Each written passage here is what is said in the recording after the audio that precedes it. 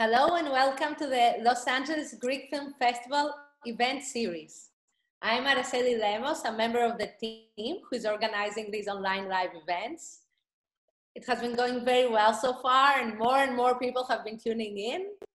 I would like to let you know that the webinar is being recorded. The audience is not visible or audible, only our guests. And the video will be posted at a later time on our social media and website. So some people have already pre-submitted their questions for Nia, but I would like to encourage our live audience to submit also questions because we would like this to be a nice, lovely conversation. So don't be shy. Include your name and your location and maybe a little bit about yourself so that we know who you are. And without further ado, I'm happy to be introducing today's masterclass with Academy Award nominated writer, director, and actor, Nia Vardalos. Hi, Nia. Thank you Hi, so everyone. much. Thank you. It's good to be here. Hi, everyone. To start the event, I would like to also introduce today's moderator, Dorothea Paschalidou. Dorothea is a producer who we came to know from her first feature film, Worlds Apart, starring J.K. Simmons. Dorothea is a producer on the new documentary series, The American Runestone, with Peter Stormare, and was also the talent producer on Lionsgate series Swedish Dick, starring Keanu Reeves and Peter Stormare. So thank you for being with us and helping us, Dorothea. Thank you, Araceli, for the wonderful introduction. Hello and welcome, everybody. I would like to start by introducing some of the highlights of Nia's career. We all know it. So a little bit about her. In 2019, Nia wrapped 3 sold-out seasons on stage in her New York Times Critics' Pick play, which she adapted from the book of the same name, Tiny Beautiful Things. Along with her on-screen work, Nia wrote I Hate Valentine's Day, and with Tom Hanks, she co-wrote Larry Crown, plus wrote the #1 romantic comedy of all time, we all know it, My Big Fat Greek Wedding, and its sequel, receiving an Academy Award nomination for Original Screenplay and Golden Globe nomination for Best Actress, winning the Independent Spirit and People's Choice Awards. She is also the New York Times bestselling author of her memoir, Instant Mom, and donates all proceeds from the book to adoption charities. To date, the information from her book has placed 1,700 children in permanent homes. Sonia, welcome. Hi. I just had to mute myself because my dog was barking. I'm so sorry. Hello. You're part of it. Hi. So can I ask some personal questions that I have for you of my own before we kick it off? I want to know, I really want to know, because I love your writing. I want to know what was the very first thing that you've written, even if it hasn't seen the light of day. What was it? When I was in high school, I wrote a book of poems because I thought that's what I wanted to be. I'm Canadian, as you know, full Greek, but born and raised in Canada. And Alice Munro is an amazing author that I admired so much, and she wrote short stories. So I thought, I'm going to write poetry, and I'm going to be deep and meaningful. And anyway, my whole family's funny, so I eventually went into comedy. But I found that book of poems, and I opened it up so ready to be moved, and it was awful. Just awful. So why comedy? You know, everybody in my family is very funny, but we're not mean funny. We're really, everyone has stories. In fact, my cousin, whose name is Tula, actually said the Vardalos family only has 6 stories, but we tell them over and over again. And that's just the way we are. We really are. There's 27 of us. We're all over. We're in Greece. We're in Australia. We're in Chicago. We're in 2 or 3 cities in Canada. And, you know, we're really close. And that's a credit to all our parents, because when my dad and his brothers and sisters immigrated from Kalavrita, they made sure that we were close and that we all knew each other. So my cousins are like brothers and sisters. We're really close. Nice. So we have a question from Krista from Athens. You have inspired many people with your openness in your memoir. Can you talk to us about writing the book and your journey in becoming a mom? Well, to tell people who may not know this, I got to adopt my daughter when she was almost 3 years old. And that came on at the end of a very, very long process of trying to become a mom, something that I kept very quiet, very private, and never talked to anybody about. But it really is why I disappeared from screens, from theaters for approximately 5 to 8 years. I was in the pursuit of motherhood, and it was really hard. Well, then I got to adopt my daughter, who I consider my real daughter. This was supposed to happen, and I'm so grateful that I didn't have a biological child. Could I have said that at the beginning of my process through all the miscarriages? No, I couldn't have. So I decided to just be as brave as my daughter and write the real story about how I became a mom. And I donate all proceeds, as Dorothea said, because I'm trying to be useful in this life. You all made me a recognizable face and name. So how do I make sense of that? How do I find my purpose? And I realized that although I love to write comedies and I love to make people laugh, and the sound in the theater is fantastic, I believe that my purpose on this earth is to get kids adopted. And so that's what I do with my book, and it makes me feel really good. And we actually had something happen on Mother's Day. My daughter and I went to this place called Terranea here in Los Angeles, and we were standing on a cliff, and we're very, very private people. You know, we don't like to be known. You know, we both wear hats and we're walking around. Well, anyway, somebody said, "Is your name Nia?" And I was like, "Oh, it's going to ruin our Mother's Day." And I said, "Yes, hello." And they turned to my daughter and said, "Are you Ilaria?" And she said, "I am." And the woman turned and pointed and said, "Because of you, we adopted that little boy." Oh my God, that's a great story. That's amazing. It was It's like, great work. yeah. So this is that was my long-winded way of saying, it is okay to be a private person. You don't have to share everything about your life. But sometimes there is a reason that things happen to you. So I think that the reason I couldn't become a mother biologically is because I'm supposed to be telling this story and get kids adopted. Thank you so much for sharing this, Nia. Nikki Lambropoulos, a screenwriter from Patra, Greece, is asking, is it an advantage or a weakness for a Greek screenwriter to revolve around Greek themes consciously or even subconsciously? I think it's an advantage. I think it's an advantage to always write what we know. And I'm going to give you an example. Robert De Niro, a very famous Italian actor, has played many, many Italian roles, but we don't limit him to just that. So I think as a screenwriter, we have to pull from our life, and then we can expand it into other worlds. The play that Dorothea said that I just did, I play a woman on stage named Cheryl Strayed. She's blonde and she is Anglo-Saxon and she's from the United States. So I think I satisfied all my inner needs to tell our stories, but I also can do other things. So don't squelch what you know. Don't squish it down. Take it out, look at it, and write it. That's my advice. Okay. Any surprises in your career? Maybe the biggest one? The biggest surprise in my career is, I think, moments where I get to meet people that I admire. People like Gloria Steinem, who was at the forefront of the women's rights movement. People like Ava DuVernay, who is a Black filmmaker here in the United States. That to me is just pretty cool, to get to talk about other issues other than making movies. Okay, so we have Stefan Moreau, I'm not sure, from New York. Hi, I'm a Greek American director, actor in New York, and have worked with Norman Mailer and Arthur Miller, among others. How do you start writing on a subject? What is the kernel of your writing on a project? That's actually an excellent question. What I do is I use what's called the inciting incident.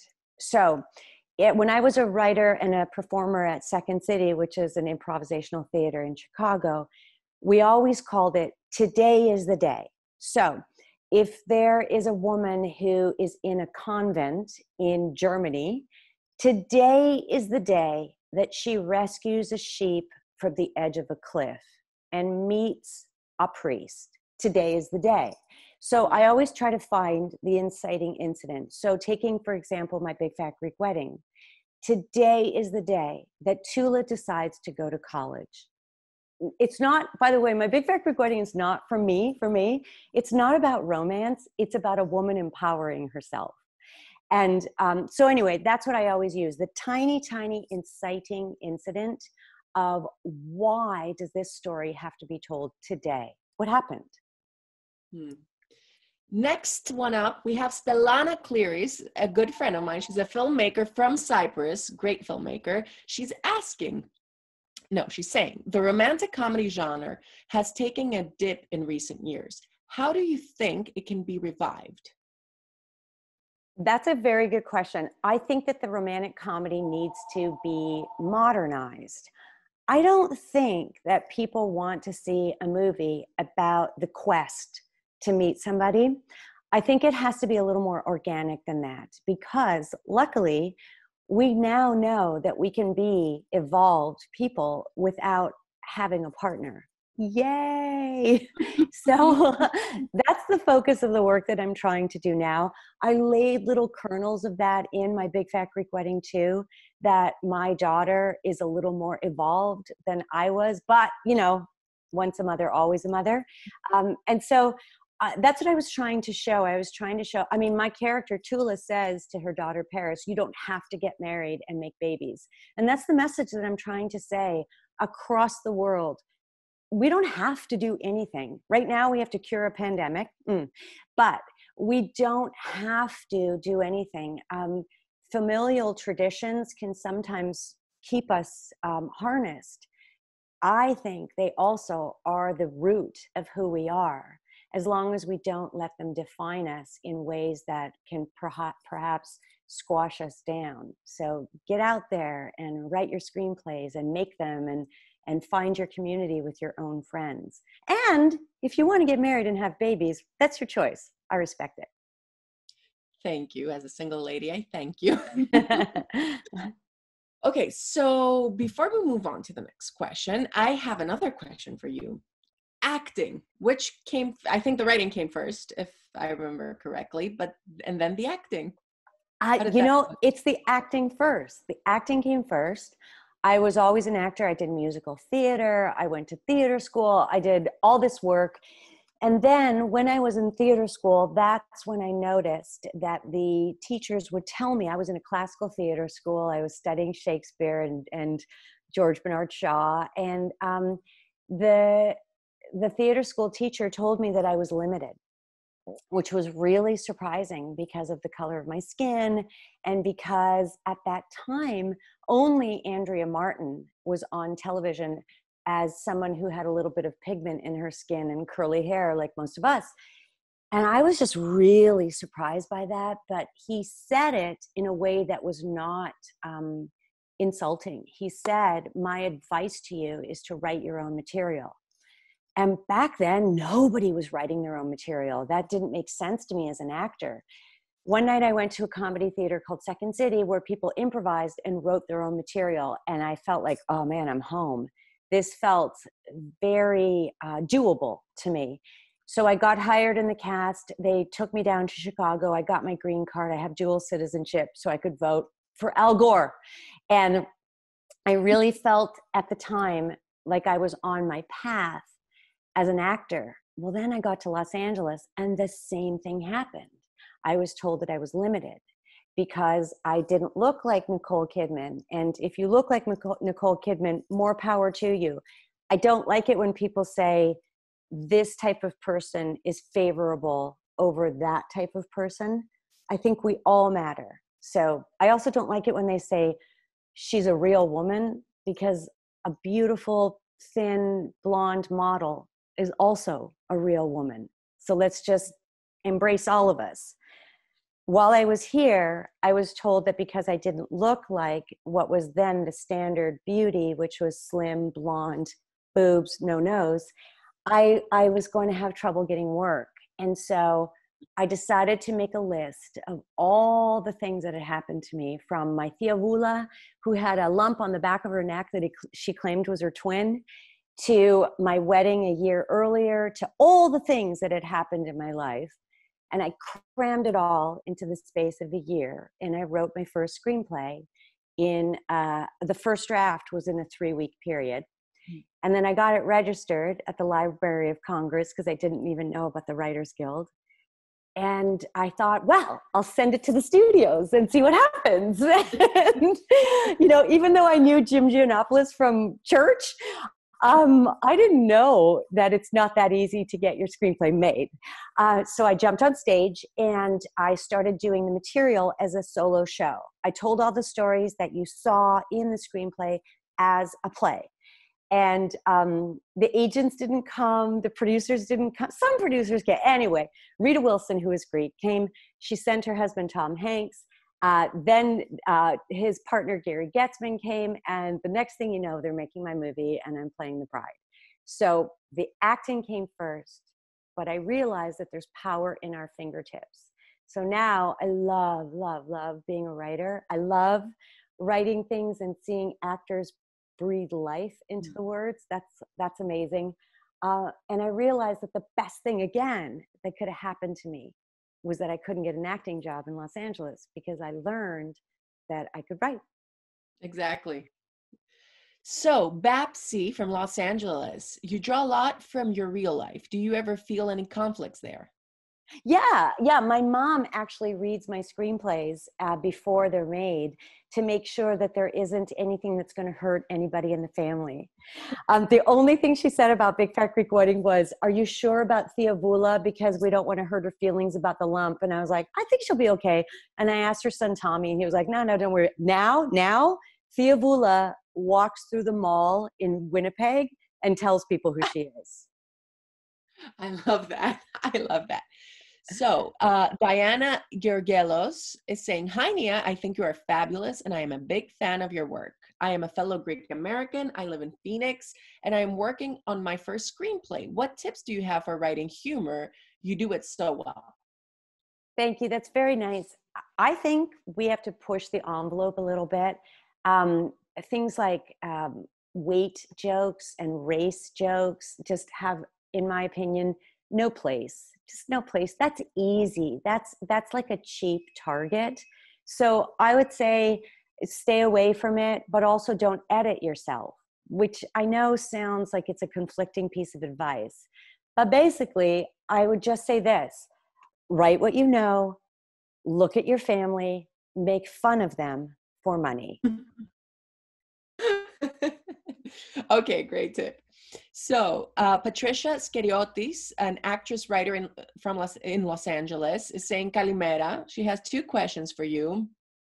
She also started with writing poetry in high school, by the way, side note. So first question from her is professional question. How do you handle distractions from finishing a writing project, if any?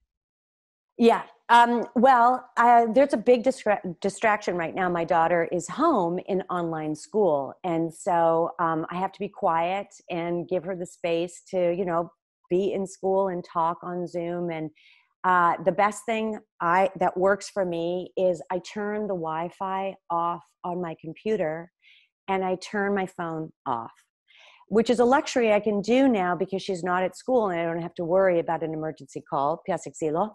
But I think it works. Distraction, there is no place in it. You have to write until your fingerprints are no longer existing on your fingertips. Just write. And love it. I turned off my phone too, and my house phone rang. Oh. So weird. Yeah. Sorry. Turn everything off. That's so funny. It is off, but it connects with, I'm so sorry about that. No. I mean about writing. Okay. Okay. Sorry. Give me 1 second here. Yes. Okay. So I lost my screen. I am terribly sorry. I don't know what happened there. Sorry. There's a glitch. Okay. Are you good? So the other question, her second question, and I still have the glitch, but I do remember it, is in your book, Instant Mom, do you actually provide information about how to adopt? Yes. One of the things that I was labeled with after I wrote the book was being an adoption advocate. And I'm actually an advocate of choice, period, choice. The last part of the book is if you're interested in adoption, there is a Q&A in the back of the book. It is in How to Adopt appendix, which is what I was looking for. It explains what's domestic adoption, what's international, what is foster adoption, all the terms that all kind of sound the same. If you're living in the United States and you're interested in adopting, I highly, highly recommend something called a foster family agency, which sounds like foster adoption, right?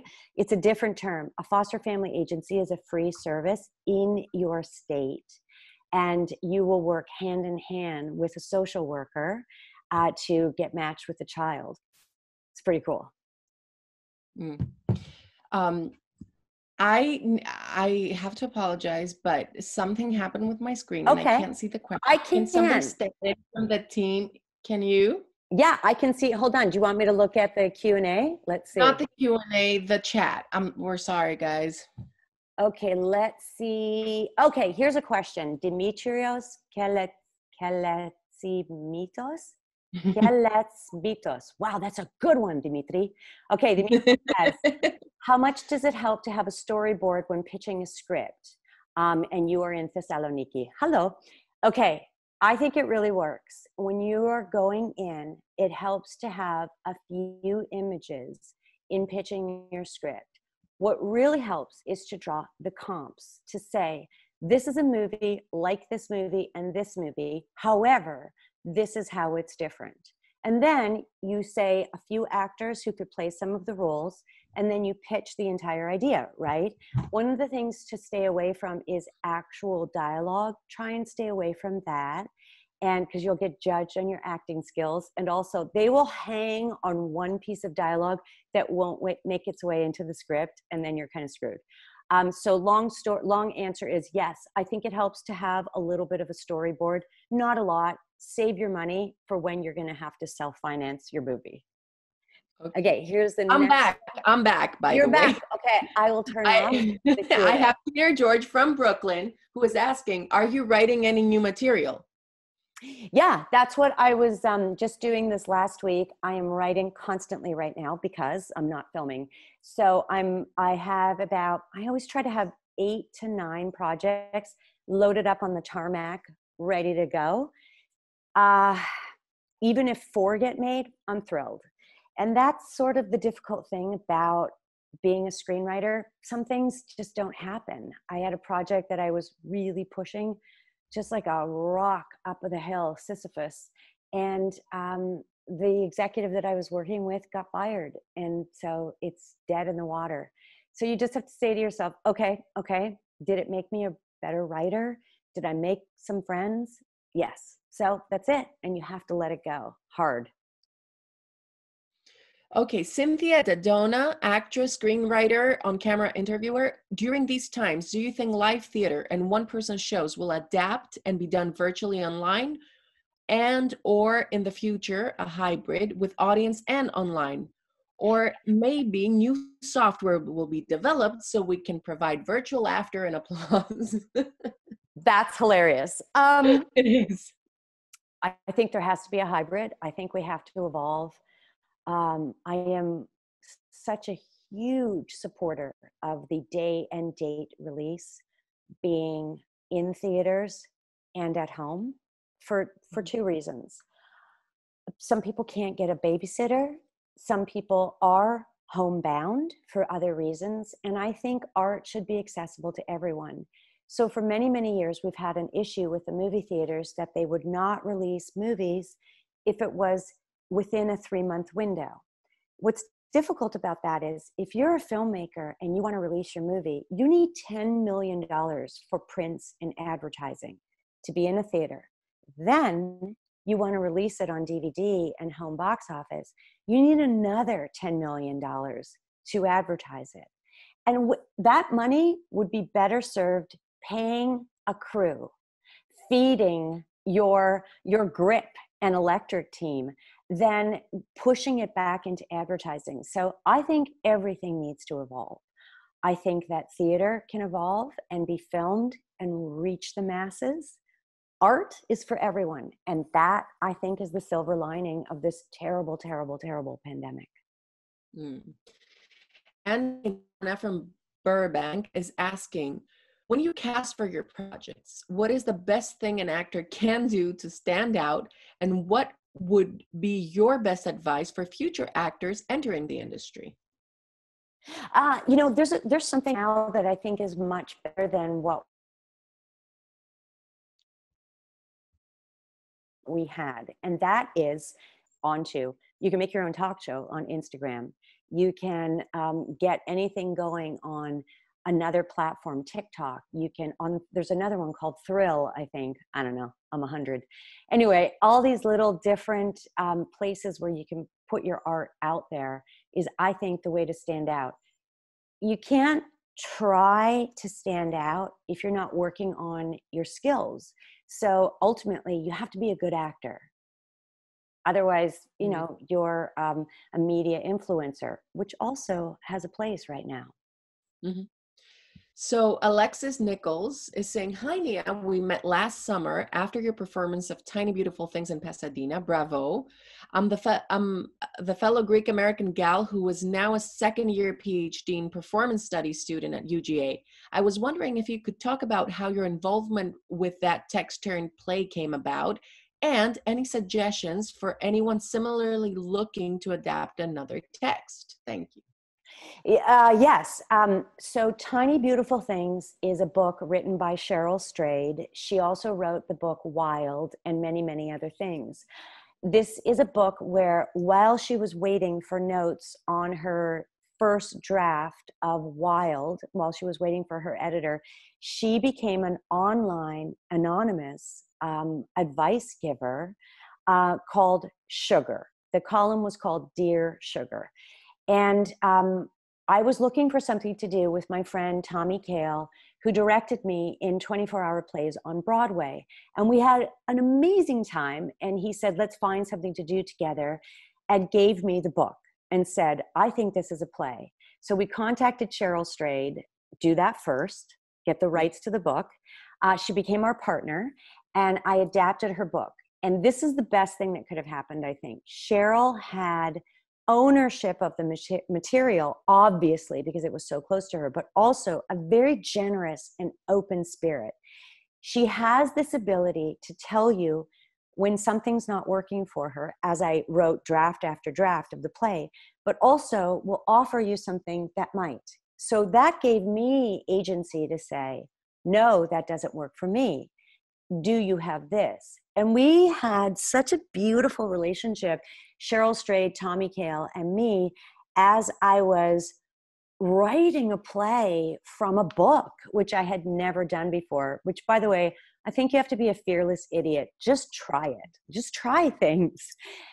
So it took 3 years. In the process of writing the play and going to New York and workshopping it, I filmed my Big Fat Greek Wedding 2, released my Big Fat Greek Wedding 2, went around the world twice to promote the film and then the DVD home box office release. And then I got on stage finally in New York, and Tommy Kail, he had directed Hamilton. Hamilton opened, and then us. And the biggest surprise of my life was how hard it was, even though I've done so much stage. It was so hard to constantly be forming the material and learning it and doing it, and be an open vessel, because the material is very raw. And it was my first time doing a drama, which was super scary. And the New York Times review absolutely floored me. I mean, I've never taken such a risk and had such a huge return except for with my book. And so it's a lesson. It's a lesson to push yourself artistically, to step outside your comfort zone, to try things that might not work, like the project that I just told you guys about that I wrote and didn't get made, and like the play that did get made.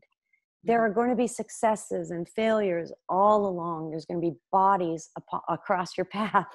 And in the end, you have to just say to yourself, well, this is what it's like to be an artist. You got to work. Exactly. Speaking of My Big Fat Greek Wedding, Dimitris Kantaras from Thessaloniki is asking, would you consider a third Big Fat Greek Wedding movie? Yes, I would. And I just, I love that family so much. I'm going to tell you guys something. We lost my dad in March. And of all the amazing outpouring of love and just people being so supportive that this happened to us, and I know many of you have had the same thing happen to you where you lose a family member. I got the most beautiful note from Michael Constantine, who plays Gus. And, you know, I have so many pictures of Michael Constantine and my dad, Constantine, on set together. My dad plays the Psalti in the 2 Big Fat Greek Wedding movies. And Michael Constantine wrote me a note that said, love your other dad. Aww. I thought, my God, like, I'm so lucky. We love each other so much, all of us. It's really, yeah. Yeah. So I've lost you a little bit there. Family. We didn't know the movie was going to be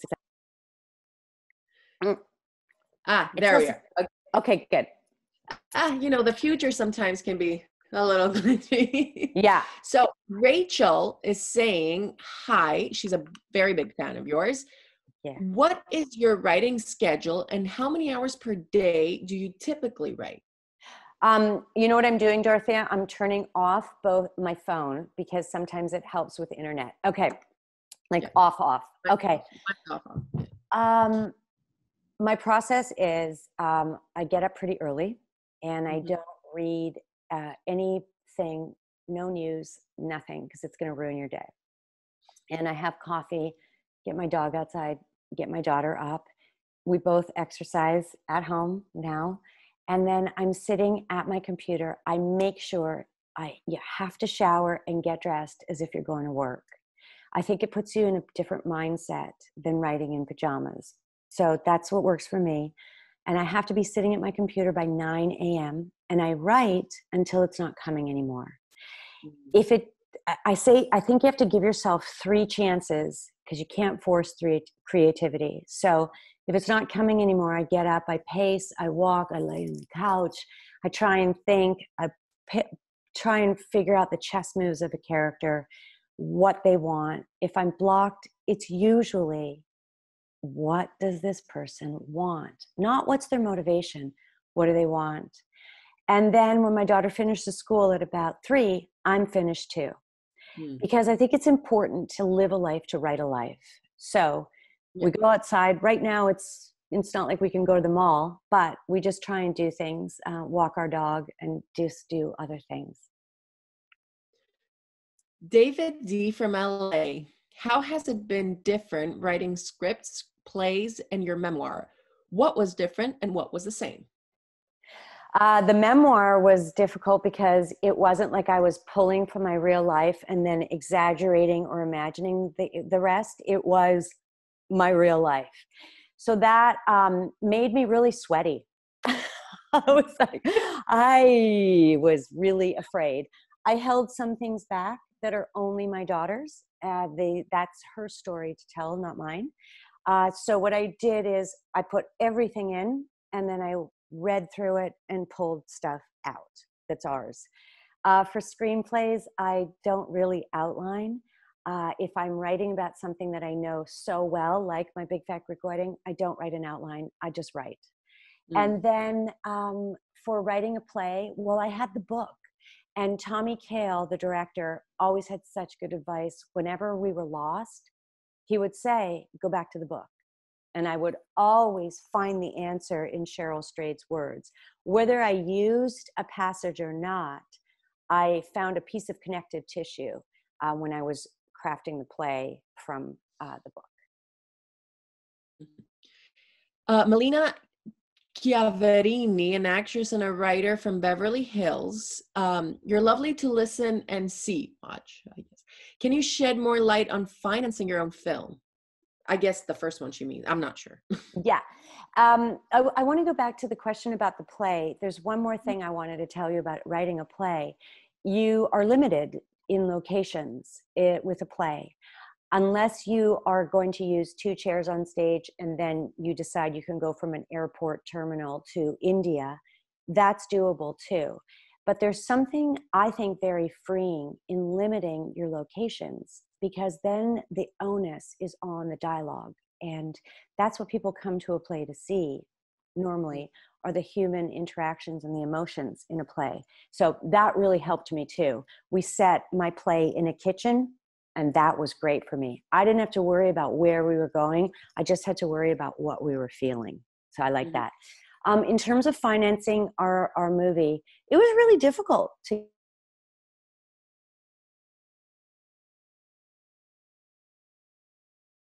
get financing for my big fat Greek wedding, called Love the Script, Lose the Girl. So that happens. Unfortunately, sometimes you need a name actor in your piece. And that is just a horrible thing. But sometimes it's okay to grasp this. It's show business. There is a business part to making the movie. And so if you can get a name person attached to it, you can sometimes get your financing and keep your costs low. Keep your costs as low as you can for your independent feature. Because if you get it into Sundance and someone wants to buy it and it only cost $500,000 or $50,000 or $5,000 or $500 because you filmed it on an iPhone, you're going to get yourself a sale. Yeah. So some people are coming back with more questions. Niki Lambropoulos, a filmmaker from Greece, is asking, your one single advice or your top 3 for a screenwriter to break into the industry? I'm going to say this. If you can, write every day. I understand the boundaries of having to have a job. And so if you write in the morning or you write at night after your job, just try to write every day, because it's a muscle. The next thing is make friends with actors, have table reads, hear it out loud, and see who has a connection. Sometimes somebody has a Theo. There's just somebody who's in the industry. You never know. A fairy godmother will appear and have some money and want to finance your project. Dimitris Kantaras, second question from Thessaloniki, filmmaker. How do you pitch a screenplay? Okay, so I think to pitch a screenplay, you have to play all the characters, tell the story from beginning to end, keep it short, and practice on a friend. Usually you have to buy them lunch, and then you tell them your screenplay story. Have notes, sometimes on cards, but don't go in and just read it, because if the studio wants them to read it, they'll just read your outline. And that's it. I just burped.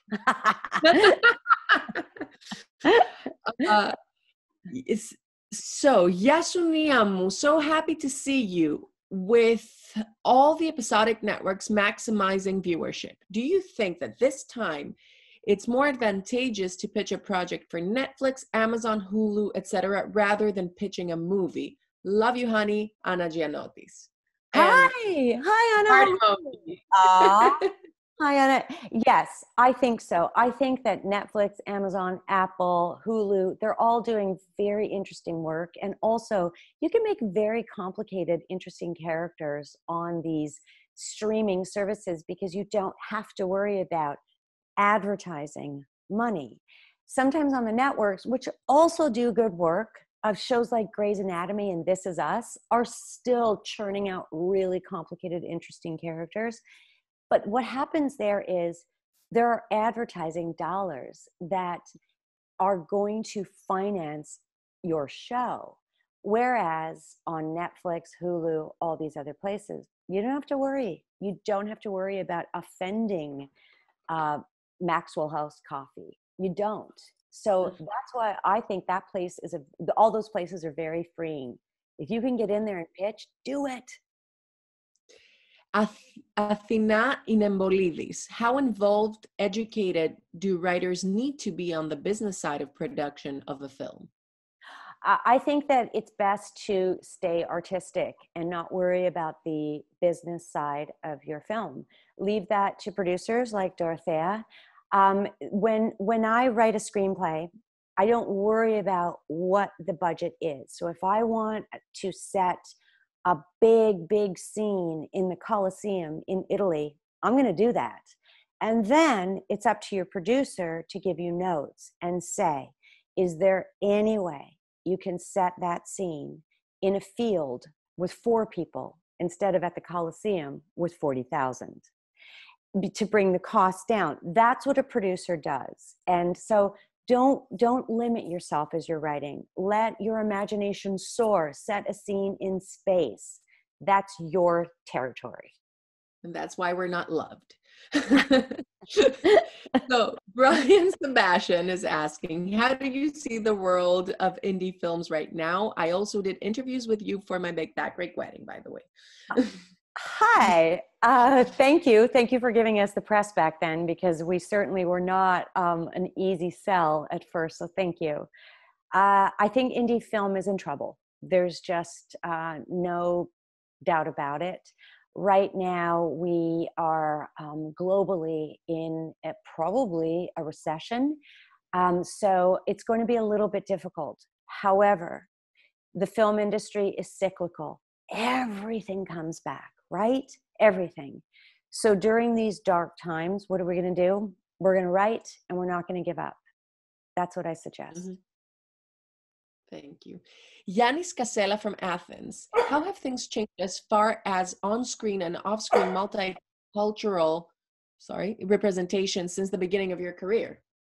Oh, that is such a good question. First of all, my dog is barking, Ella, Louie, Ella. Nope, no food, and he won't come. I think it is a beautiful thing right now. I think we have absolutely amazing projects with people who have, I keep saying this term, but pigment in our skin. We have Rami, who is an excellent show. We have all these shows on all the little networks like Apple, not little, but they're huge, but like Little America. We have all these shows that are telling our stories. It was difficult. It was so difficult to get people to make My Big Fat Greek Wedding. They wanted to change it to My Big Fat Italian Wedding or My Big Fat Hispanic Wedding. Great. Those stories also need to be told, but I wanted to tell our story, a story about Greek people. And I'm so sorry, you guys, my dog keeps barking. Okay. And so I think it's great. I think there's so much material now. I think Mindy Kaling is telling her stories. You can flick through any of these networks, any of the streaming services, and I think there's representation, and it's great. Mm-hmm. Michael Zervos, filmmaker from the US, was there a time where you were in a rut career-wise and trying to restart or revitalize yourself? What did you do to rise above a low point? Yeah, the truth is that after I was in the pursuit of motherhood, the phone stopped ringing. And at that time, it was a relief because I just wanted to just write and get off camera and just be left alone. And I didn't leave acting. I didn't quit. I just didn't want to act at that time. And then when the phone stops ringing, I didn't see that as a negative thing, because in my experience, I always just think, look, if no one's calling me, I'm going to call myself and give myself a job. So I found this screenplay, My Life in Ruins. I hadn't written it. A lovely writer named Mike Reese had written it. I think he wrote it for Jennifer Aniston, actually. And he brought it to me at I took it to Playtone. And I said, I think I'm ready to go back on camera. And I found a movie that takes place in Greece, and they just jumped at it. And all of a sudden, there we were at the Acropolis. It was amazing. I'll tell you guys a story about Alexei Georgoulis and me. Yorgulis. So You're- Yorguli, we were in Athens, and we were driving back from Olympia to Athens, and he was speeding, not bad, but I was so being my character and being like, you need to slow down. And he was like, stop being Yorgia. And I was like, stop being poopy. Anyway, we got pulled over by the police and we thought for sure he was going to get a ticket. And instead they just got us to get out of the car and take pictures with them. See what you get for being famous. Dimitri Kypriotis from Sydney. Nia, thank you for everything you do. Would you consider hosting writing workshops or other types of workshops as well to mentor other Greeks who aim to contribute their talents to the world of film, but do not know how to enter into it? Yes, I do actually. I want to get my dog a snack so he stops barking, but we have about 10 minutes. Okay, so I do mentor 6 to 8 writers a year. And hold on, Louis, Ella. Oh, I'm going to give him this. And then he's going to, yeah, I have something he can eat. I mentor about 6 to 8 writers a year through the Writers Guild. They assign people to me, and I love it. It's a moment of connection. It's a way of giving back. And it's really great. So that is a program through the Writers Guild that you can apply to, and you can specifically ask for me if you want. The other thing that I love to do is workshops. So with Cheryl Strayed and another friend, Krista Burnoff, who is actually the showrunner on Grey's Anatomy, we're going to do a workshop that benefits the Actors Fund in January. So that will be announced soon. I'll announce it on all my social media pages. At this point, I think it's Twitter and Instagram. I'm off Facebook until they stop running. Yeah. Another question from Alexis Nichols. Where have you found inspiration during quarantine? I had about 6 or 7 projects that I always wanted to write, and I didn't have time.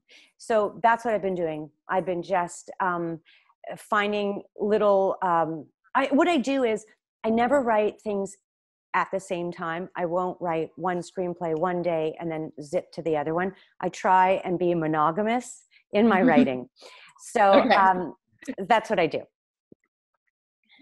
Okay, great. Guys, if you have any more questions, here, they do.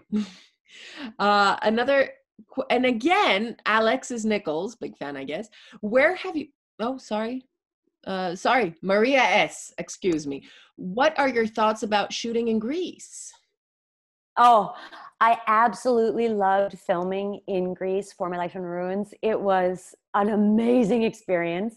We had to stop filming at least once a day, no matter where we were, to meet the mayor and take some pictures.